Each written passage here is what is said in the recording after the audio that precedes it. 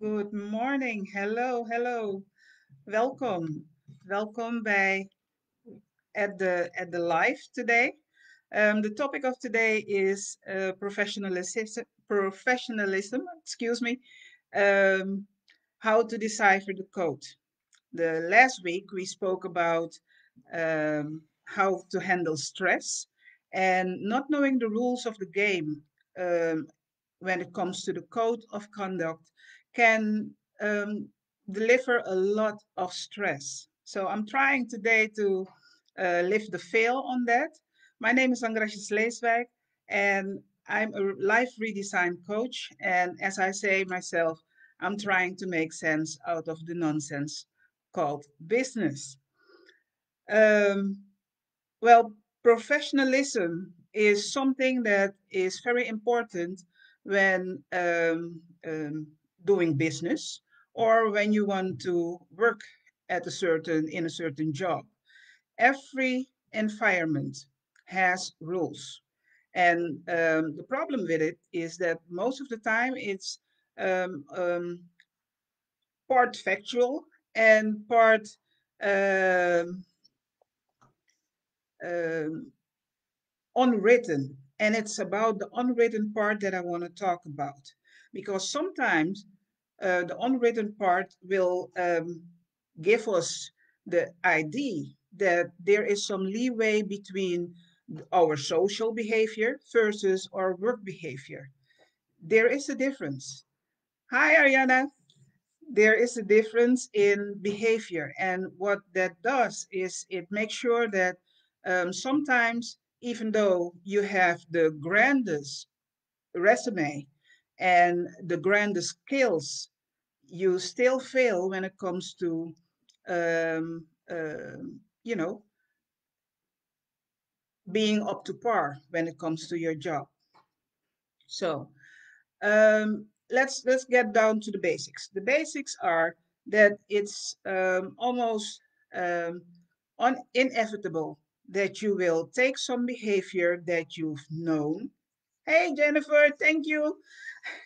It's very important to know that some behavior you will copy out of your social ring, and that's almost a given because that's what you know.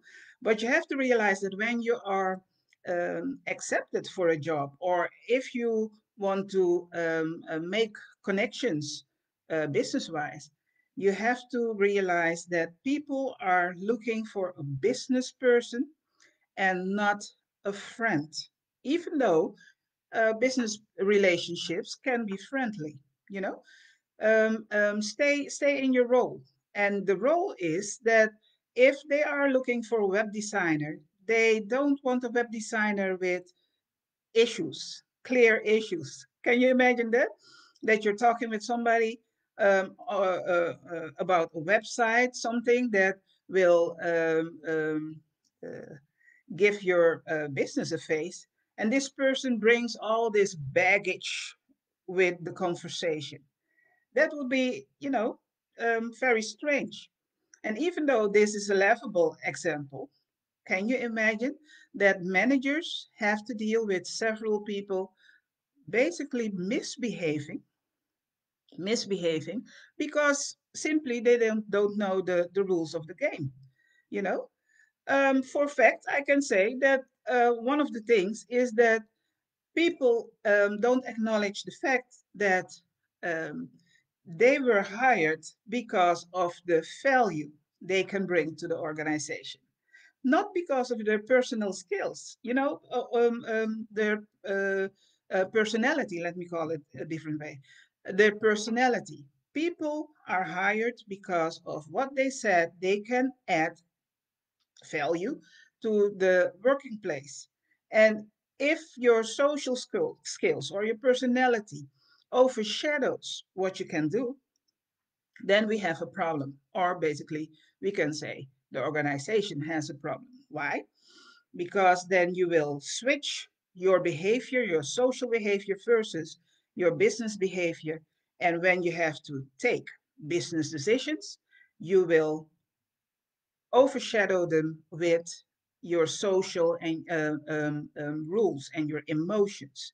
So things in business are most of the time factual and built on relationships, but it's very important that you realize that there is a difference between the two. And within both rings, you are you should know the rules. Um, uh, it's almost like you have a if the rules are not followed, people, you are doing yourself a disservice. Why? We know that you have the skills. We know that you are very, how do you call it? Skilled in a certain way, and you can act in a certain way, and that would bring value to the workplace. If you decide to behave, people always have this saying, I'm going to do me, I'm going to do my thing. Then I think you are up for a big surprise and also a big disappointment, I may add, because we are not looking for your thing, we are looking for the best results. And the best results paired with value give us growth, as I said the last time. Remember, having a strategic eye that you have to have growth potential, market share, growth in market share, and growth in the possibility to create money or value that will, in the end, deliver money. You know, so how can you decipher what the rules are um, um, of in the marketplace or in the workplace? What you can do is be very frank when you are preparing for a job interview. One of the things that you can see is that people basically use, and I can say it, a bit grandiose words because they want the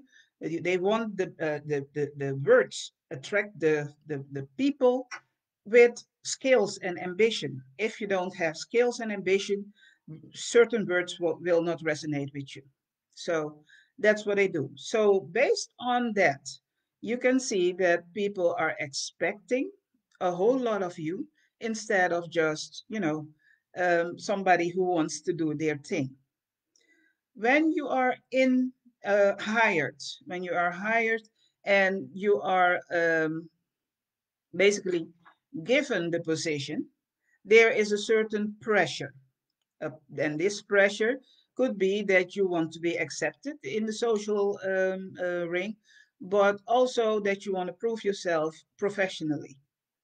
Well, before you get into the arena, we expect you to be um, basically skilled enough to carry out what you promised. There is a certain expectation when people hire you, and because of that, they expect that you will hit the ground running. And hitting the ground running means that you make use of all that you have invested in, that may be knowledge, schooling, other work experience. And now you are ready here to elevate. And that's exactly the attitude that we want in the workplace. We want people who can elevate themselves during all the chaos and during all the problems and still deliver value. That is the strategic expectation. The expectation is not that you come in and then we have to hire a social worker to deal with you and your skills and everything of all kinds of baggage you bring into the organization, because then you are doing the organization a disservice. You know, let's talk about the hierarchy. In every organization is built like a house, and on every floor they put a manager. Well, this manager is there to organize the production, the work production. He is not there to manage you and your social problems. Think about it. This person has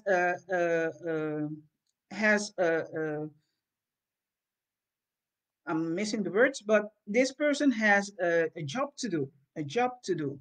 And his job is to get as much as possible work from you to make sure that you can elevate. And his job is to make sure that he can facilitate all the beautiful skills you bring to the table.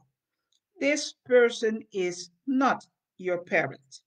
Now, if you're working as a manager, and you have a social heart, you have to realize that what your purpose in the organization, within the organization, is. It is not, although they say motivate, coach, help, facilitate. All these things pertain to the business side of the work.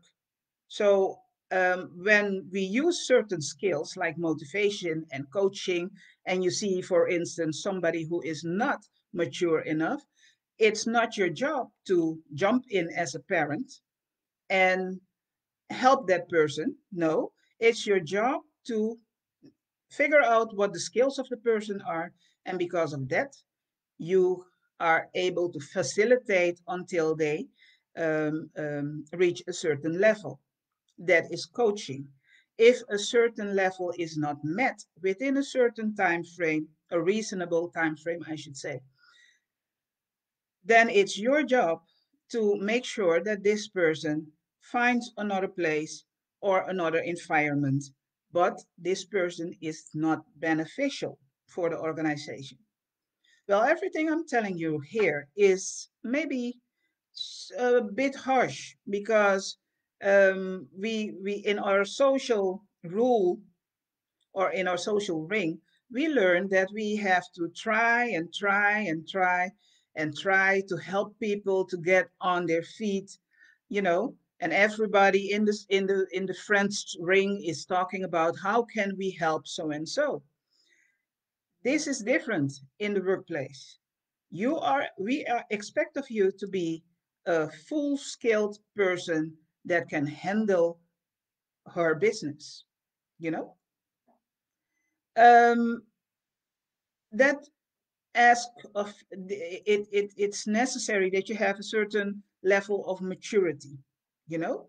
Maturity will make sure that um, where in the social ring you would have petty conversations and go on and on and on just to prove or make your point. In business, we basically don't have the time for that. And you should know that. And having petty discussions with colleagues about little stuff or just to have your way will hinder your progress. You know, I spoke to a lady some weeks ago, and she had problems adjusting to this part. She said, "But what if I'm right?" And here goes the question: do you want to be right, or do you want to be happy? What do you choose? You know, because being right is the price, and then you lost the war because you showed that you're not skilled and mature enough to take on more or better work. Do you want to be happy, or do you want to be right? Yeah. And there's a reputation thing here. You know, the way you interact with colleagues should be different than the way you make friends. When you make friends, you almost um, um, make the decision to choose your family. You know, when in the workplace, we are basically forced to work together. And this unwritten rule puts us together in a room and expects us, be based on the skills we said we had, to reach a certain goal. But this forcing should not be something that we really feel. Work should be going effortlessly. So interaction with colleagues should be on a respectful way. But basically, what we advise is that you stay in your lane. And staying in your lane, make sure that you are skilled in your work and the things you promise to the organization. And the other colleague is skilled in their work and delivers on their promise to the organization.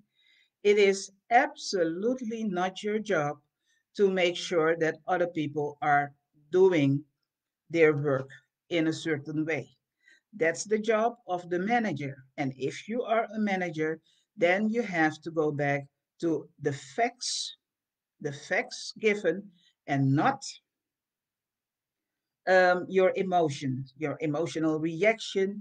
If we either good or bad, is basically overdone in the organization. So how do we um, make sure that we not only figure out the rules, but make sure that we elevate with our rules. One of the things you can do is basically see how notice how people react. Basically, when you in meetings, these days we have a lot of Zoom meetings, but how people react to your arguments or your points, should I say, not arguments, your points during meetings. Are you welcomed, or are people trying to get away from you because, well, even though you think you bring value, other people may feel a different way, you know? So it's very important that you pick up the signals. And last week we talked about signals. They are basically facts sent out by other people, and ignoring them would do you a disservice, you know? Um, let's talk about expectations. Expectations are high at a certain point. What your job is that you bring them into the practical realm of your skills. That means that you don't take a job that is too stressful for you to, because you either don't have the skills, or you have to take a longer time to figure out what people want from you, you know. Stay within your lane. Make sure that everything you deliver is delivered according expectations. You know, the expectations, the staying within your lane and making sure that you have um, credibility, because every time you deliver in a certain way, that builds your credibility, and this credibility makes sure that people notice you, and that's the proof. So you don't have to walk around boasting about yourself, showing people how great you are.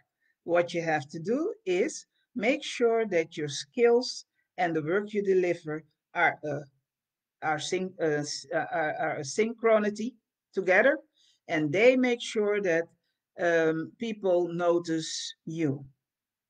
And believe me, people are watching you even when you are not watching them or not aware. So importance the importance of deciphering the code means that you take time on building this profile of yourself towards who you want to be, what do you want to portray, how do you want to be seen.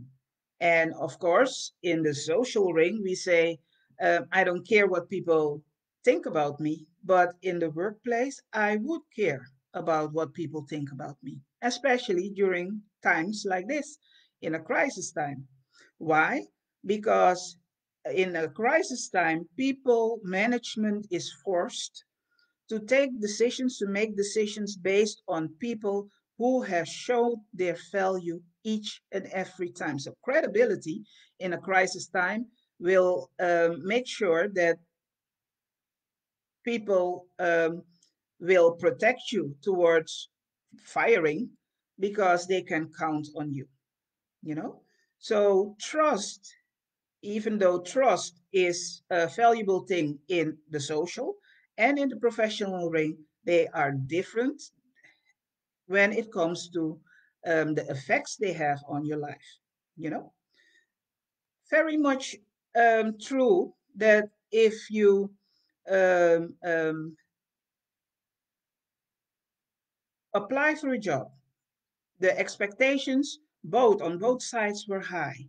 You get into a job and you notice during the time frame that there is just not a fit, and the fit means that there are no um, you cannot either show your skills, you are not appreciated, and appreciated you should bring in a certain um, um, you should take a certain way, because I don't mean it in an emotional way, but appreciated as the skillful person who delivers. um, that is what I mean. So it's important that you make sure that it's not a guessing game, when people deal with you. Who will you be today? They have to be sure that what you bring to the table is a serious person, a serious professional, serious business person who delivers on their promise. And basically, that is what people are looking for, you know, to get to that part of being a credible person or professional. That means that you have to go back and look at what you have versus what you have to gain. Sometimes it's a personality thing. Sometimes it's thinking that one, social, is the same as work, you know, and the misconception about about the two, can get you in trouble. So go back to the drawing board and make sure that you write down the expectations you had before getting into a job or taking a job or taking on a project. Make sure that you write down what the expectations were or are, and put down what is happening in real life, and then draw up the balance, because what it will either show that either you have to change your method, you have to make sure that you make use of different resources than you are doing now, or you have to look in the mirror and admit this is not the place for me. And you know what? There is no shame in that. You know, if you notice that a place is not giving you life, because even though it's work, it should give you some sort of stimulus, energy, to make sure that every day you can deliver in a certain way, you know? So if it doesn't do that, then you have to look at to yourself and make a decision. And this decision is based not on emotion, but based on the long term. And this is how you build a strategic eye, because you're not busy with situations, but you're busy with the long term. And what you are doing today will affect the next 2 years, the next 5 years, the next 10 years of your life, even though everybody in the social ring can say, yeah, you're right, I would have done the same. No, when it comes to business, you take your own decisions. And your own decisions means that you make a factual assessment of what is going on. Is it you? Is it them? Or is it a combination? Working towards the code, working within a code, will make sure that your life stabilizes, because what it does, it makes sure that you are, like I said, a trustworthy person, but it also builds confidence within you. Confidence is built one step at a time. Every time you deliver on your promise, you have certainty that, yes, I'm a good skilled professional. I know what is expected to me, and people can trust me. And because of that behavior, you will go on to bigger and better jobs, because you have certainty that what is expected, you can deliver. right? Well, time flies, they say, when you're having fun. Well, I hope to see you next week. This is what I wanted to bring today to the table. I hope you had something to gain to it with it, and see you next week. Right? Bye bye. Love you.